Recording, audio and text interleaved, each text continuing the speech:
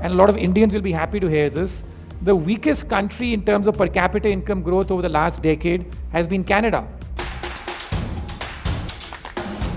During its growth phase, it is 2015, there was so much to do, and they did that. Apart from building that manufacturing enterprise, as it were, or powerhouse.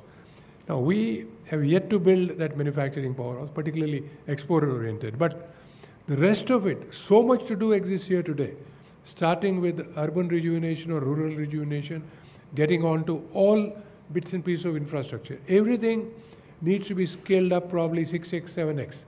So it gives you a long runway. Yes. How will that play into our own growth path? And the 6% to me then becomes a little easier because we have got all these things to do rather than end up building bridges to nowhere and roads to nowhere. Absolutely. So I think that as far as India is concerned, I don't think oversupply is a problem, which is the fact that there's so much more we can do, and because of our low base is why we're growing very rapidly. And that's one thing which I want to put in perspective, that when it comes to our GDP ranking in the world, we're very proud of number 5, but in per capita income terms, we're still 130 in the world. So from a low per capita income, you can grow much more quickly theoretically, because as you said, there's so much low-hanging fruit for us to still pick on. Issue is the fact that how much are we willing to pick on, how much will our polity allow us to do that? And so therefore, I think that hopefully these things will happen, and therefore we'll get 6 or even 7%. But the one biggest pitfall of emerging markets, of countries in general, is when we take it for granted. We can't take it for granted that even 6% is going to happen no matter what we do. That for me is like a real issue that we have, because so many countries in the world I've seen take their growth for granted. I mean, one of my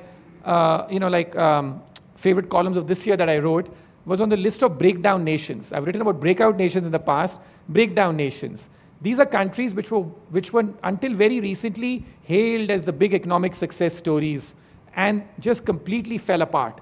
And I included both in developed and in emerging markets. The weakest country in Europe today is Germany. Till even 4-5 years ago, we were all citing Germany as this great, manufacturing hub, and what they were doing right under Merkel and stuff like that. Now it's become once again the sick person of Europe. And in the developed world, and a lot of Indians will be happy to hear this, the weakest country in terms of per capita income growth over the last decade has been Canada. So in terms of how they have done. So I'd say that these are, and again, Canada was hailed after the 2008 financial crisis as one country which had a great banking sector that never suffered from it. All complacency in emerging markets, Thailand, one point in time we used to cite Thailand as the big East Asian economic success story. Gone in terms of where it is today. So we can't take it for granted.